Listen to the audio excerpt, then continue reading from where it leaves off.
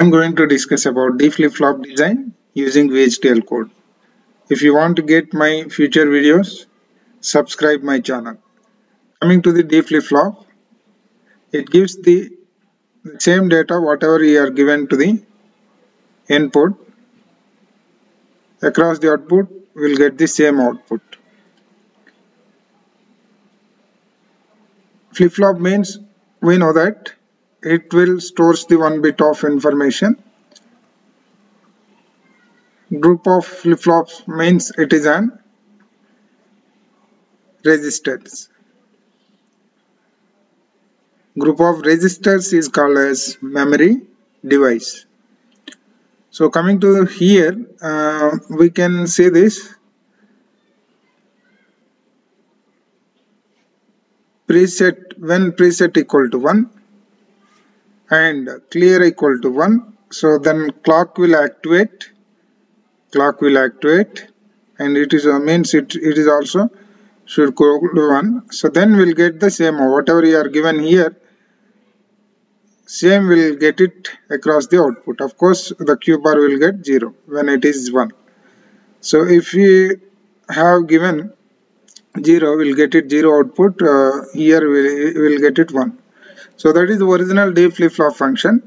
So if preset equal to 0 and clear equal to 0, the clock will not activate and will not get our required data, same data. So that we can say this here we need to mention that is preset input, preset input and clock input, and D is data input, and outputs are Q and Qn. So these are the input outputs. You can see this yellow color. We need to mention. Coming to the code, we can see this. This line we can observe this when clock equal to 1. Clear equal to 1, preset equal to 1, and clock will get activate, will get whatever you are given input, will get output 1.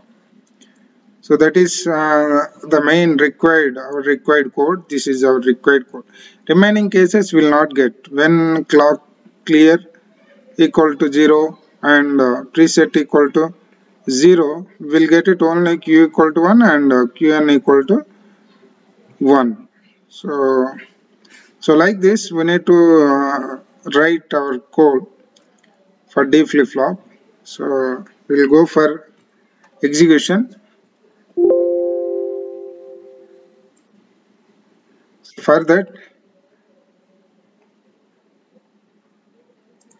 open the Xilinx tool.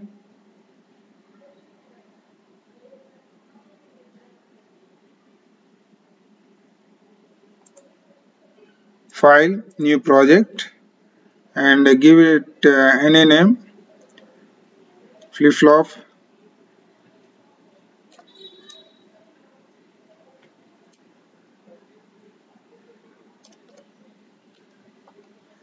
Any name we can give it here. Click on next, finish, and there they have given the name D flip-flop. So here also we can give it any name. Right click, select VHDL module, D flip-flop. Any name we can give it here. Click on next, and here we need to mention the input outputs. Here, as I said, preset clock D are the input. Preset clock D. Preset clock D, and outputs are Q, and next is Qn bar. Qn. So these are the input output. You can check it again. PRL clock D Q Qn bar. So here these are the input, okay, and Q and Qn bar is the outputs. Select and output. This is an output. So click on next, finish. We'll get it everything here, and only we need to write the logic after the begin. You can see this. We'll get it everything here, and if you want to, you can delete this also. Here you can check it. Only we need to write the code here. So I am copying instead of writing. So anything we are mentioned input outputs. So I am copying everything. By default, this totally will get it. Only logic we need to write. So here you can check it if you want. Clock signal D and preset Q and bar. Everything will get it. So anyhow, control. Same thing I copied. So this is our logic. Then Control S, save, go to left side, synthesize XST, check syntax. It will take some time. Then we need to go for, so successfully completed. Then view for RTL schematic. This is the first process implementation. So then we need to go for simulation part. Every time, so we need to do implementation as well as simulation part in VHDL or else Verilog. So then we'll get it start the Explorer wizard or else schematic top level block. So with any option we can go, no issue. Click on add and schematic. So this is our required schematic diagram. Then go for simulation. Here there is one more chance. Directly you can go or else you can go with D flip-flop test bench. So I am going directly to give the simulation part. So click on here iSim simulator. Click it there. So behavioral check syntax. Then go for simulate behavioral model. So it will take some time.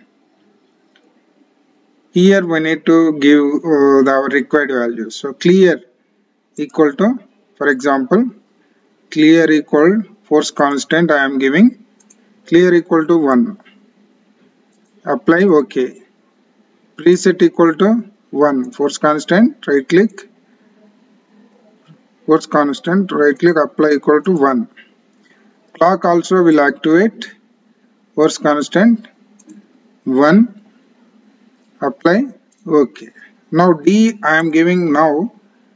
Whatever the D we need to give, that will get it across the output. Force constant D I am giving 1. Apply OK. Now we need to run the simulation. Here check it. So preset equal to 1, clear equal to 1 and clock equal to 1. Then D I have given 1. So the same will get it across the Q. We can check it 1.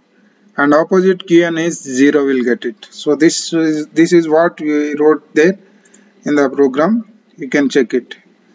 So when clear equal to 1 and here we can see this, when clear equal to 1 and this same thing will get it here. You can see this. So if you want I will show you. Yes, this one, the same thing will get it. So I will change one more input again. Here I am giving that is clear equal to, one more condition I am giving, force constant 0, clear equal to 0, apply OK, and preset equal to 1, force constant 1 I am giving,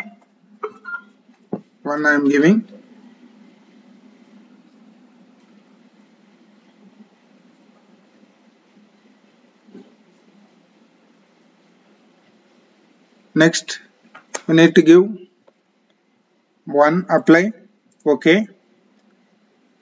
Then clock will not activate even if you are given. So that's why I am giving 0, force constant 0, apply OK. So then again run it. Yes. Now we can see this.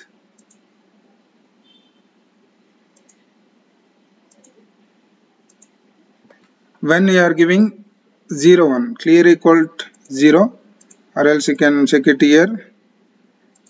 Clear equal to 0 and preset equal to 1. Clear equal to 0, preset equal to 1.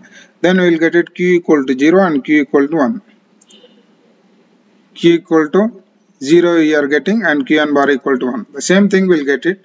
So like this we'll get the D flip-flop output.